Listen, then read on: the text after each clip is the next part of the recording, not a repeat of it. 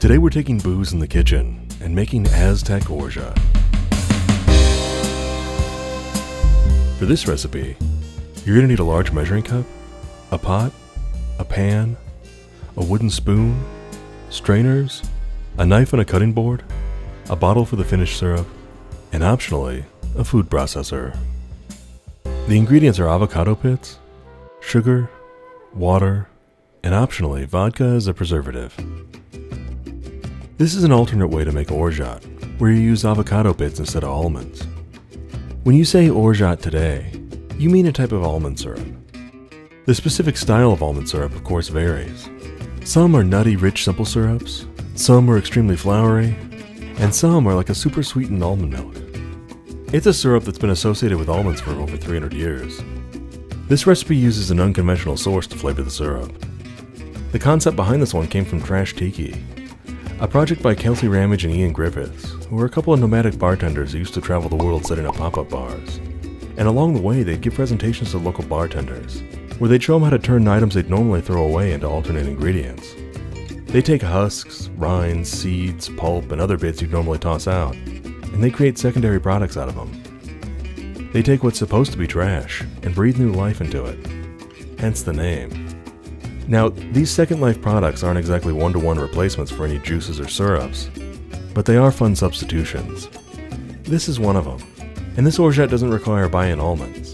It's made from something you'd throw away after eating an avocado. The avocado pits or seeds have a different taste than almonds. It's definitely distinct, but it has that nutty flavor you want to get from an orgeat. And it inherently has some of those flowery components you get from adding orange flower water to your orgeat. It's like an orgeat with an exotic twist to it. I created and modified a couple tiki drinks to be made with this orgeat. However, you can feel free to slip it into your Mai Tais and other tiki drinks, as well as things like whiskey sours. It'll provide a subtle change of pace for those recipes. It won't be a night and day change, especially for drinks with a lot of other strong ingredients, but there will be a difference. Avocado pits were once used in Aztec and Mesoamerican remedies, which is why I named it Aztec Orgeat. It's not as if the Aztecs made anything like this syrup that I'm aware of, but they did have various uses for avocado pits in their cuisines and in their medicine. And besides, the name had a nice ring to it. It sounds better than avocado pit orgeat. As with other homemade recipes, I created some labels for this one, which as usual I'll make available for my Patreon subscribers. Now, the idea behind this one came from Tiki, but the method I'm using came from the 12-bottle bar orgeat recipe. I just adapted it for avocado pits. Also, this recipe is going to make around 2 cups or about 500 ml of finished syrup. So when you make it at home, you're going to get a smaller yield. I just made a larger batch to fill up this huge crew bottle, which made it look better on camera.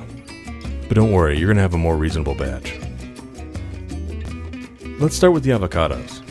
Slice all the way around them, open them up, work your knife into the seed, twist it, and pull it out. Wash any excess avocado meat off the pits, then set those aside to dry. You'll want to let them dry out at least overnight, if not a day or two. After they're dried, you'll want to peel off the outer shell. Sometimes it comes off in chunks, and sometimes you'll have to shave it off. Once that's done, you'll have the peeled seeds, and you'll want to give them a rough chop. Get them down to sort of chiclet-sized chunks. Then we'll give those a dry toast. Just put them on the pan with no oil, and toast them on medium heat for a few minutes. Stir them around as you toast them. This process won't take too long. You just want to draw some of the flavors out of the seeds, but you don't want to burn them. And you'll notice they get redder and redder as they toast. You'll have to pardon the appearance of my cast iron. I promise you it's not normally this ratty looking. Once they're toasted, remove them from heat and let them cool down. Next, chop them up into smaller bits. Measure about 2 ounces or 60 ml by volume. Add those to your pot. The rest will stick into a food processor and grind them into a rough meal. If you don't have a food processor, you'll just want to chop them up a lot more. The idea is you want 2 consistencies of seeds. One a chunkier rough chop, and the other a finer chopped version. Measure out 2 cups or 500 ml of sugar, add that to the pot. Measure a cup or 250 ml of water, add that to the pot.